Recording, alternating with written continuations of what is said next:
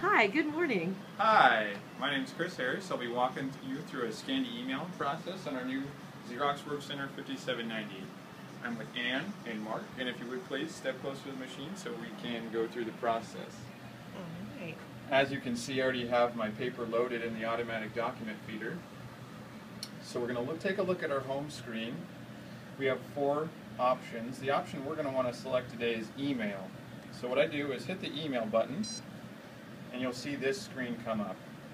Now, the first thing I want to do is add a new recipient, which is the button located in the top left corner right over here. So I hit New Recipient, and up comes our screen to start searching for somebody's name. Now we're going to search by last name. Everybody in the district's email is in the address book, so what I will start doing, I'm going to search for Ann's email address. I'm going to start searching by her last name, so I'm going to hit enter F, E, L, and then D. As you can see, I can tap the screen and move it around. If you are having issues tapping a button, you do not have to just tap it.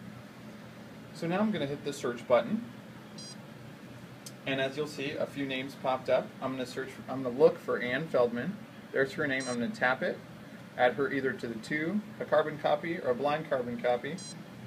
At this point, if my document is one-sided, which it is, I can go ahead and just hit start.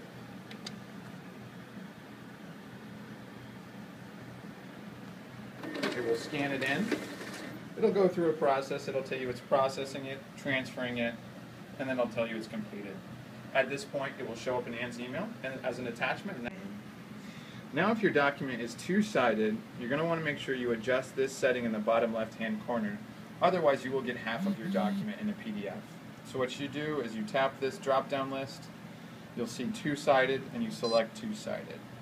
If that's all you need to do, you go ahead and hit start.